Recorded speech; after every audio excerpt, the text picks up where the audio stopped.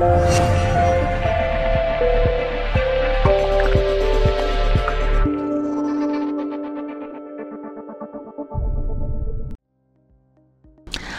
everyone, it's Luna.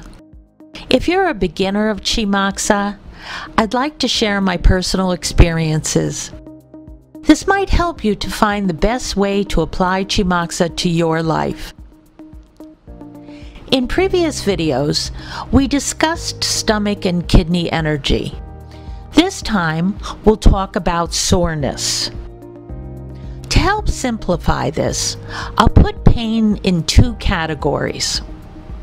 First, the pain which likes to be touched. I call it empty pain or soreness.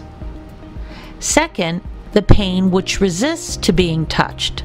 I call it solid pain. What is the difference between these two kinds of pain? When the body lacks vital energy, things happen. Sometimes your body gets chilled, so the tendons shorten and muscles contract.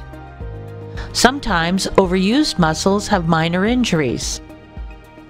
Self-healing cannot be completed due to a lack of vital energy. In these situations, soreness occurs. As these times you like to massage sore spots because the massage increases local temperature and circulation to relieve the soreness. If these situations are getting worse, muscle contractions will pull the bone to malalignment. Furthermore, blood vessels, nerves and energy flow will be affected or blocked, and toxins accumulate. Eventually, solids such as calcification, clots, or tumors will be developed. Now, pain areas will be resistant to be touched because touch makes it more painful. QiMoxa can relieve soreness, but solid pain is beyond our topic. Let's see how to use QiMoxa to take care of soreness. Sore necks and wrists are common because we use computers daily. Today, let's talk about the sore neck and sore wrist. Because our body parts are connected with each other, one sore spot may relate to another body part.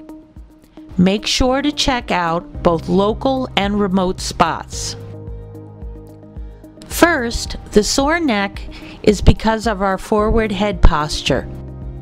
For the local spots, we put a pad on GV14 and a pad on the back side of the neck. GV14 is on the spine and below C7. It's easy to find. When your head is down, there's a biggish bone at the end of the neck, which is C7. Because our spine has a natural alignment with four curves, when the neck goes forward, the lumbar goes backwards. Check out to see if there are tender spots of the paraspinal muscle along the lumbar area. Put a pad on that remote tender area so it won't be a problem later.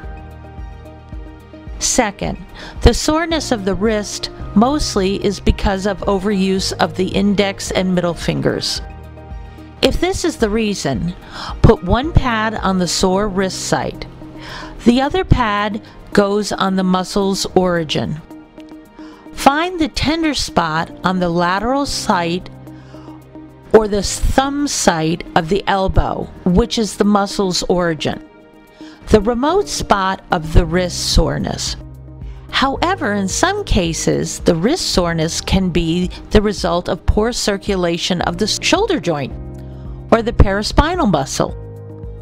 If you cannot find the remote spot around the elbow, you can check out around the shoulder or paraspinal muscles. Putting a pad on the sore spot can relieve the discomfort. Putting a pad on the remote tender spot is taking care of the root of the soreness and make sure the soreness will not come back again. Remember, every pain has a story. Do you listen and interpret your body's story? Thanks for watching. This is Luna. I'll see you next time.